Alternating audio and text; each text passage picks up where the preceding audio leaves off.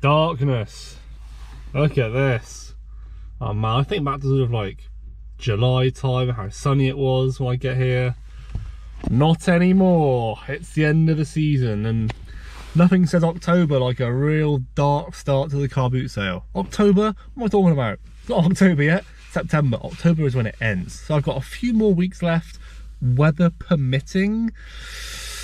So yeah, gonna make the most of it. I know when the car boot sale stops, sourcing opportunities really do dry up, and then I'm kind of left to my own devices in terms of like charity shops and other bits and bobs. So let's get out there, let's see what we can find in the gloom, and yeah, let's hope battling through the darkness is worth it. Of course you can't see things as easily.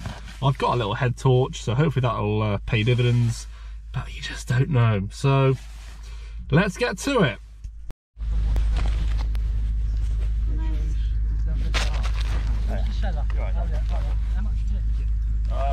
No remote to it. I tried finding it.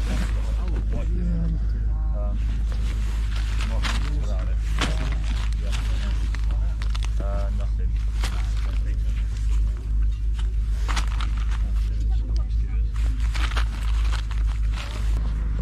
Morning buddy, how much are the shoes? Sandals and then Converse? Those are my partners, I'm not too sure on those. Oh. On it, do £3 for those ones, say 4 for those. Yeah, that's fine, yeah, ideal. First purchase in the bag, 2 pairs of footwear. I do like to get a buy-in early just to get my sort of spirits up, get my morale boosted. So nothing special.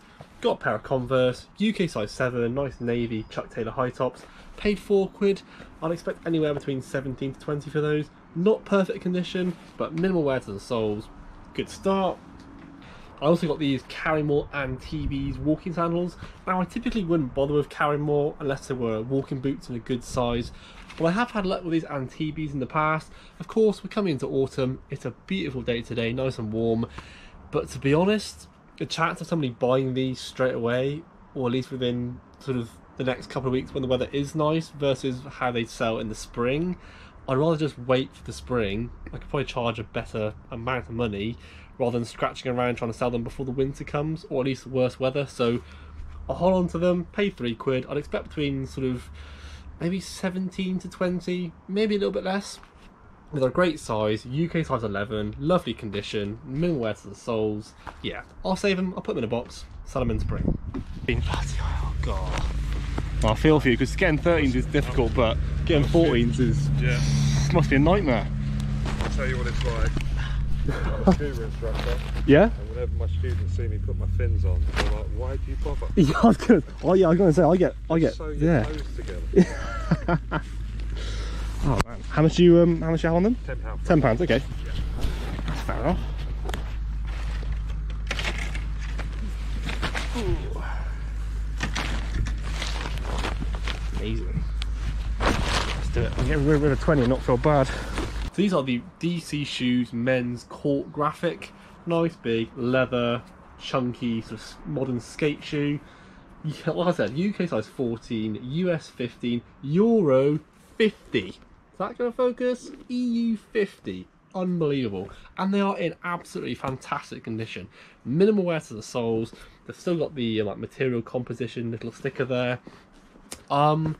Given they're such an unusual size, could go one of two ways. They could be really desirable, or they could hang around for ages.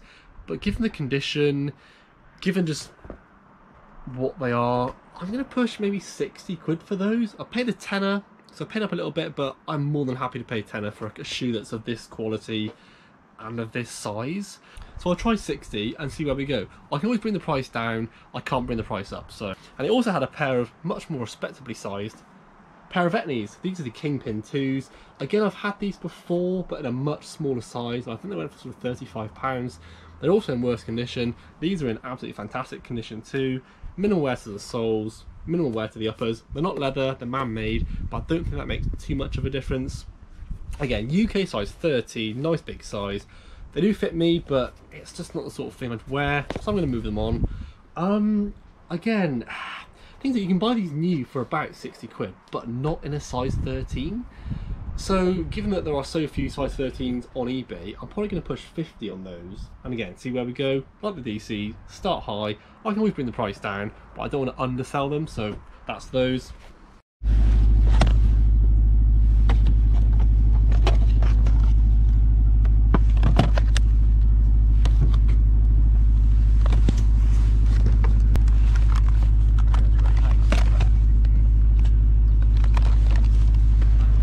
They've written the price in pen on all the expensive stuff, so the boxes are pretty much ruined.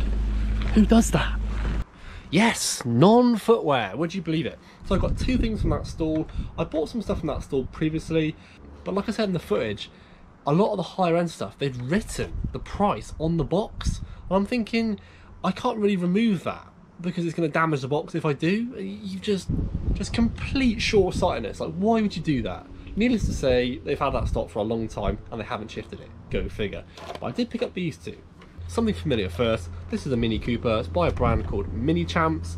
Do like selling Mini Champs. It's sort of a good quality die-cast model manufacturer.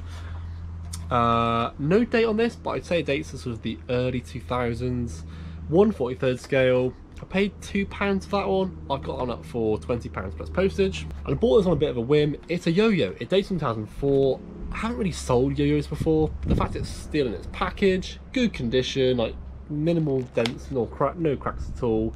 It's a proper like trick yo-yo. So I mean, for £1, I'm going to give that a go.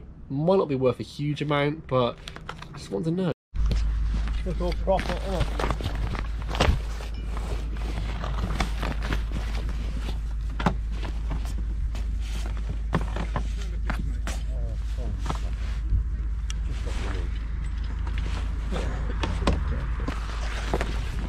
Morning, how much on the tennis rackets? £3, mate. £2. And that one? Same. Got a tennis racket. Now, I'm used to selling Wilson tennis rackets, but I've never actually found a Babolat that's in the case. Normally I'll find a case and there's nothing in it, or there's like a battered Slazenger or Dunlop racket in there. But amazingly, on this occasion, I undid the zip, took out the racket, and it matches the case. So this is a Babolat Contest side woofer. Weird name, I know, but it's an adult tennis racket. I believe it's titanium. Babolat's a really good quality racket manufacturer. Like I said, I've been looking for it for ages. I normally just find the case, and even that's priced up. So really happy to find the matching rackets. It says in lovely condition. The only issue is, as you can see, the handle is pretty flaky, but you can just like retape that. Typically doesn't make too much of a difference to the value.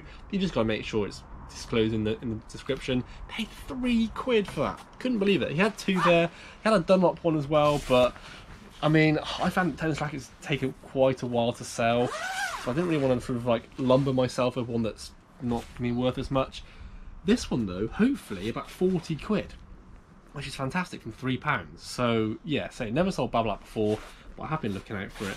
So hopefully it doesn't let me down, but we'll see. I say coming into autumn, not the sort of tennis season, but you can still play tennis indoors on a clay court, so hopefully it doesn't take as long to sell as the last few I've had have.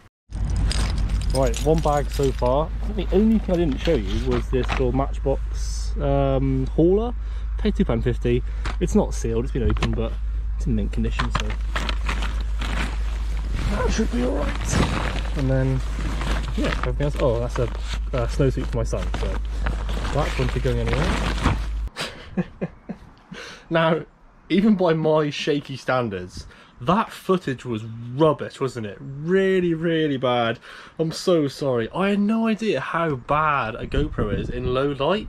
I thought it would have some sort of nighttime properties, but turns out no. So even though I've really amped up the exposure of the video, you can still barely see anything.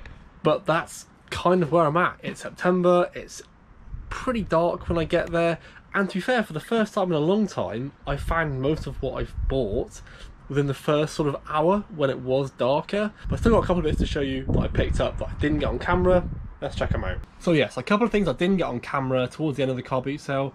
Like I said a minute ago, a lot of the stuff that you saw there, I got in the first sort of 45 minutes to an hour when it was still dark.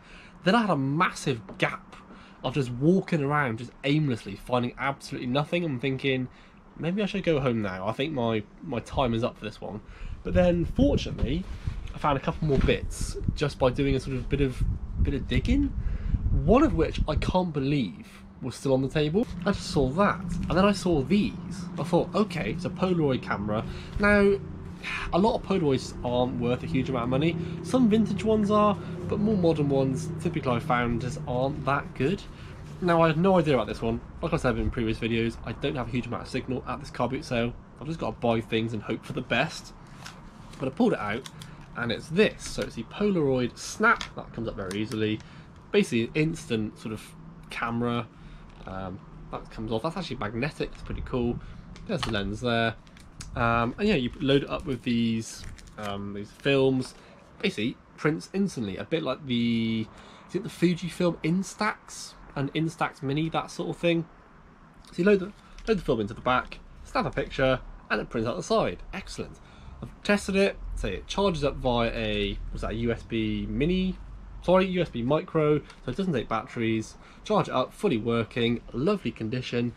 And as I found recently, well, let's say the last year or so, there's something about white cameras. Just white cameras just have a bit of a thing going for them. But it is in immaculate condition. And it comes with 1, 2, 3, 4, 6 packets of 10 of film. Now I could sell those on their own, but I think I'm just going to bundle it all together, sell it as one lot. Comes with a pouch as well. Paid a £5. I mean, solds are all over the place for this a little bit, but I reckon I can push 60 quid for that. Say the condition, the fact it comes with all these, the fact it comes with a good memory card, the fact it comes with a pouch, I reckon 60 quid is doable. So from a £5, happy days. So again, bought the camera. Again, lots of wandering around aimlessly. There was stuff there, but I was overpriced, or the condition wasn't right, or I just couldn't be bothered with it. Okay, so here's a bit of a tangent, right? So I sort of wander around, I sort of see things, and I think I could buy that, and there's profit there. But I've bought it in the past and just done nothing with it. It's sat in death pile. It might be awkward to pack, it might be awkward to send, it might require excessive testing, it might require just cleaning or what have you. For whatever reason on this morning, I just wanted things that would sell well and not require minimum effort.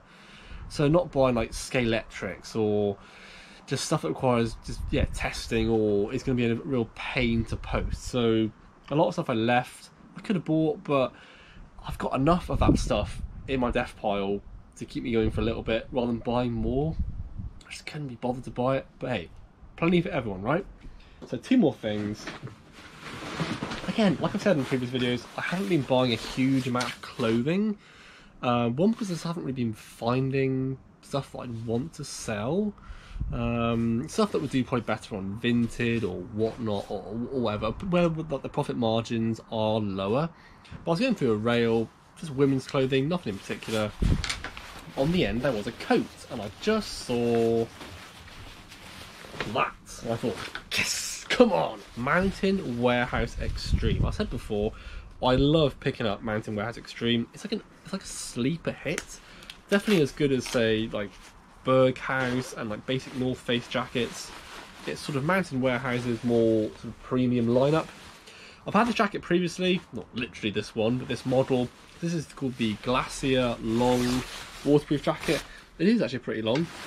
But this one is a size 3XL. Massive, massive size. Oyster Dry 10,000. Really good waterproof, breathable properties. I paid £3 for that. Couldn't believe it. Now, I'll be honest, it was a bit minging when I bought it. It had like just grub all over it. So I put it in the washing machine, gentle cycle, gentle detergent, and it's come out really well. Last one I sold for £35. Given that's a 3XL, I might push 40, but I reckon 30 to 35 is a realistic return. So for £3, more than happy with that. But what I will say is about Mountain Warehouse Extreme, maybe stick to the jackets, because I've bought sort of soft shells, mid layers, stuff like that, and the demand doesn't seem to be as strong. So if you do find it, fantastic, but if you want the best profit, stick to the jackets. And finally, now I was walking back to the car, I was pretty much done, just doing a final sort of like sweep of things. And I saw this hanging in a tree. A seller sort of commandeered a tree and was hanging bits from it. And I just saw that. I thought, oh, the Baby Bjorn carrier. Good brand, good baby brand of carriers, along with like Ergo Baby. Hanging in the tree. And I sort of picked it up and looked at it. And I just looked at the sort of, I don't know, user guide credentials thing. And it says you 0 to 36 months. So technically I could have Felix strapped to the front of this, strapped to the front of me, carrying around. I wouldn't want to. He's heavy enough in the back carrier, let alone on the front. But yeah, maximum 15 kilograms. So you'd be bent over double carrying your kid around. So I thought, maybe that's like a more premium model. Given that a lot of baby carriers are, say, from birth up to, say, 6 months, I thought, given that's like a sort of one carrier for the first few years, maybe it's worth a bit more money. I think it is, but perhaps not as much as I thought. So I paid £7 for this. Maybe he wasn't really budging on the price, but it is in fantastic condition. All the straps are working, all the right clips are there. Return maybe 40 on this. There is a particular Baby Bjorn carrier that does really well, but it has a more of like a mesh front. I don't know if these sort of carrying capabilities are any different, but yeah, the mesh front one seems to do a lot better. This is not a bad model, to be fair. I couldn't actually tell you what model it is. I'll put a caption here if I find out. But for £7, there's definitely plenty of profit there. It's easy to pack, it's easy to post. There's always demand for baby carriers. So yeah, from £7, can't complain. And that pretty much rounded up the car boot sale. So yeah, slimmer pickings, but to be fair, that's kind of okay. It's to be expected given we are towards the end of the season now. What I did find on Sunday was that the majority of the sellers there were like the regulars, like the traders, dealers, or whatever you want to call them. And there weren't as many sort of like new faces, like sellers who I hadn't seen before. And I think that's just kind of how it is towards the end of the season. People are less willing to sort of wait in the dark and potentially in the cold selling stuff. They'd rather just do it during the summer months.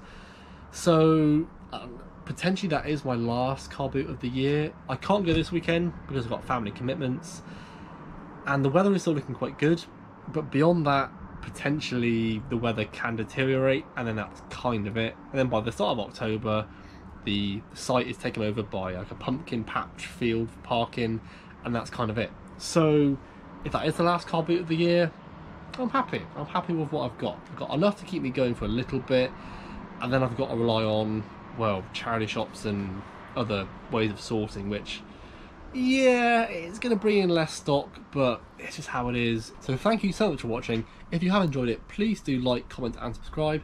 And until my next video, which I can't guarantee all that's going to be, it could be absolutely anything. Take care, and I'll see you then. Goodbye.